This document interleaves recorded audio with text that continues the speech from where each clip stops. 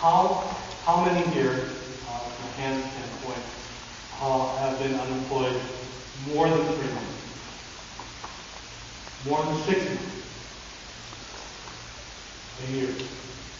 More than 2 years? Okay.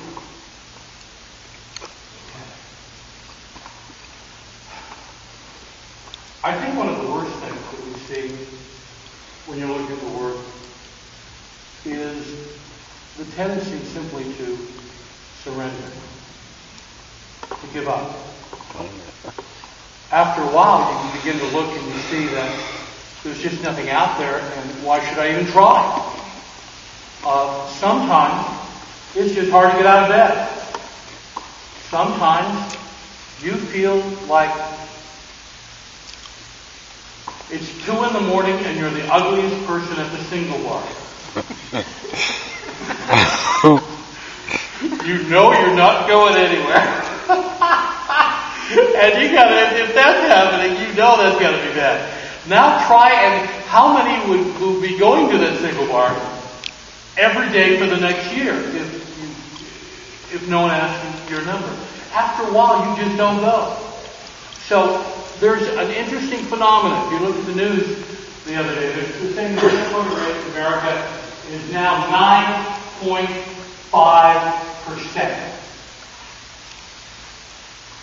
How many know that's not true? Oh. Yeah. You know why it's not true?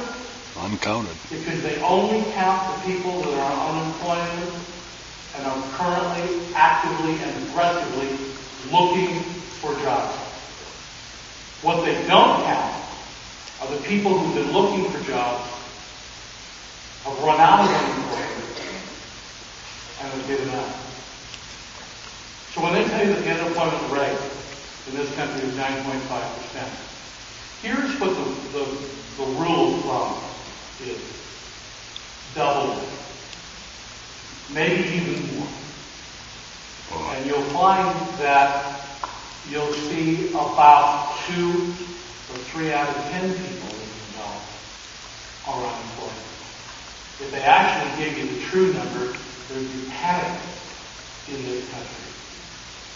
And if you look at the numbers I gave you, one thing might be clear to you. More people have given up looking for employment than are currently looking for employment. Now, does that mean you wouldn't take a job if one slapped you in the head? No, of course you would. Of course you would.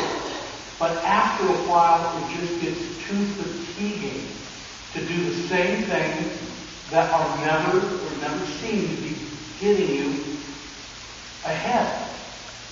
Okay? What is the old saying? The definition of insanity. Anyone who knows the definition of insanity is doing the same thing over and over again, hoping for different results. Okay? And some people might say that if you're doing the same thing over and over again, after a while, you get the same problem. So the question that I have is what you're doing, what you should be doing, or are you doing some things that really don't make a lot of sense? Let's talk about what the average job search looks like. Get up in the morning, go to the newspaper. Go to the newspaper, and we go to the newspaper, look for the one ad. What do you see? You don't see anything. First of all, you see the same employers who are trying to hire people every day. And let me give you a warning about that. There are employers who are actually predators out there. They will take advantage of your desperation. They will hire you and not pay you. They will hire you and I'm not saying all employers who do this like this, but they'll hire you for things like telephone sales, and you're only going to make money if you make a commission, or that you're door to door selling something that isn't that good and very expensive. And what they hope you're going to do is they'll hire you, and you will then go to all of your friends and relatives And they will feel bad for you, and they will buy whatever stuff that they've got you to sell. And as soon as you run out of friends and relatives who can buy this stuff, they'll fire you. And then they'll hire the next sucker. It's a world of sharks out there. And I want you to know that all employers are not equal. And that their employers are out there. It's not to say that everyone who calls the phone is wrong. Some of them are actually good. But be very careful. If they won't pay you anything to be trained, be careful. If you have to provide all your own leads through your family and your friends, be careful. Because people, they get so desperate. They take it. And it's difficult, isn't it? Has anyone ever taken one of those? Anyone ever done that? Have you? It's a hard road, isn't it? And it can make you feel pretty negative. So be careful about that. Okay. Bottom line, you look at the newspaper. What do you see? Well, not very much. And what you'll see in the newspaper is stuff that anyone can do, and they're not very good jobs. Or there's stuff that's so complex that only a handful of people could possibly qualify, and that's why it got in the newspaper anyway, because they couldn't find anybody. And you don't have that. So then you go down, and maybe you go to, does anyone go to job service? Look at this stuff, go down. And what job service will do, and I'll talk more about that, and why, is you can look through the jobs, but they won't tell you where they are.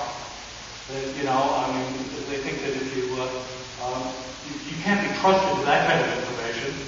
And then you have to go to someone who will screen you to find out whether you were able to select yourself properly. And then they will decide whether or not you'll be referred to that employer or not. Can it work?